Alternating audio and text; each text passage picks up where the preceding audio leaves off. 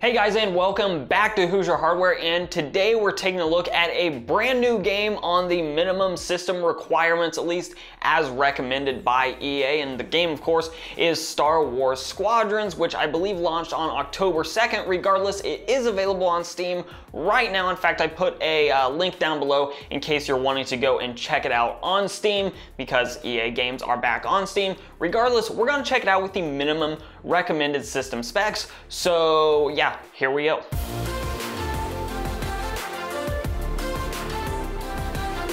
So before we get into the actual benchmarking of this particular title, I do want to point out a couple of things. First and foremost, unlike the last effort from EA, this Star Wars game looks like it's not going to be plagued by microtransactions and that sort of thing. So if you are a fan of those Star Wars games and you do like those space battles from some of the older Star Wars games, this one actually might be one to check out, because not plagued with microtransactions and actually on Steam. Yeah, I mean, it's actually kind of nice. And not to get into a review of the game itself, but I did enjoy my time benchmarking this game, and this is going to be a title that I do roll forward with some of my benchmarking as well with other GPUs that I do have coming down the road. So if you're not subscribed and you want to see some more benchmarks from older cards like the GTX 1070 or a passive 1030, hit that sub button below. But getting back on track from that tangent, EA is recommending for this title, as a minimum, you're running with a Ryzen 1300X. Now that's 4 cores and 4 threads on the original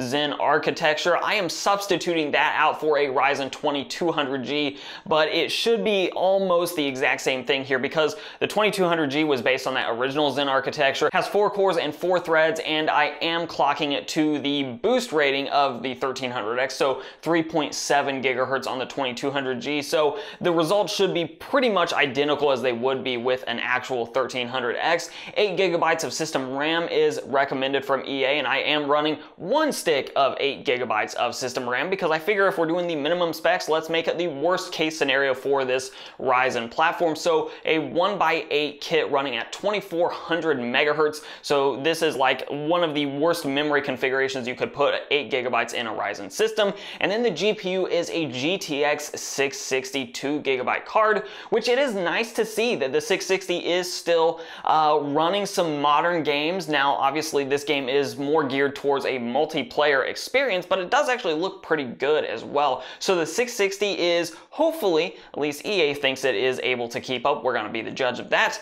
But that's our test setup, and it is worth noting we are running the game on an SSD, not a hard drive, though that shouldn't really affect the actual numbers much, but it's worth knowing. Now, looking at the actual numbers here at 1080p on the low graphics preset, yeah, I was actually really impressed. I did not expect this game to not just run at 60 FPS at 1080p on the minimum recommended specs from EA, but it actually ran above 60 FPS in the vast majority of the time I was actually in the game. Occasionally, once in a while, it would dip into the high 50s, but for the most part, we're well above 60 here, with an average FPS of 75, a 1% there at 47, and a 0.1% at 32.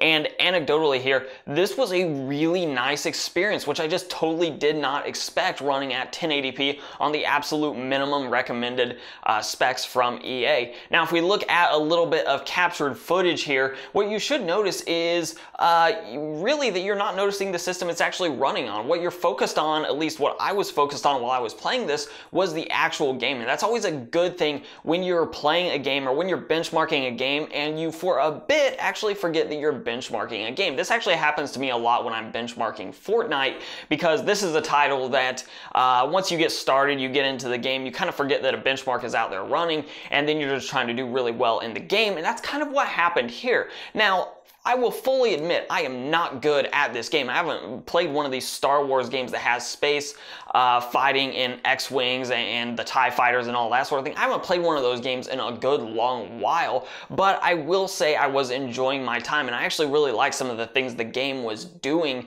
with this title, where you can divert energy to either make your craft a little bit faster, or you can divert energy to make its laser cannons punch a little bit harder. But the point here is I was forgetting that I was actually actually benchmarking the game. And that's really what I think developers should be going for when you're actually looking at recommending minimum specs. You recommend something that will definitely run the game and have a really good experience, which it seems like EA did here, to the point where I would actually think that for a lot of people out there running older generation i5 processors, because I believe on the Intel side of things, the actual minimum spec for the CPU is a Skylake i5, I am almost certain that you could get away with something like a Haswell Ivy Bridge or probably even a Sandy Bridge i5, provided that you have a decent enough GPU. It definitely looks like you could probably get away with a little bit less horsepower from the CPU, especially if you have a model that can be overclocked and you do overclock, or maybe it just runs higher clock speeds in general. Because remember, the original Zen architecture didn't have great IPC compared to Intel, so 4 cores and 4 threads, as long as you're getting close to a 1300X or at least close to the Skylake i5s, then you should be in good shape there. So that's really about all I have to say about this title on the minimum system specs, and that is EA did a good job giving us an achievable minimum spec, a game that seems to run really well on the hardware they're recommending as a minimum, to the point where if you have a PC that's either already right at that spec or maybe even slightly below that, you should be able to run this title just fine. And of course, keep in mind, you could always drop the graphics down a little bit further, especially with the resolution, in case you don't quite have a GPU that matches up with a GTX 660. On the AMD side, by the way, something else that might perform very similar to a 660, if you're sort of in that RX 460 2GB card range, if you have a GPU that's similar to that card, that should be very, very similar to a 660, which should then give you the opportunity to play this game with no problem. So if there are other titles out there that you want me to configure a system that has roughly the minimum system spec and take a look at the game, let me know in those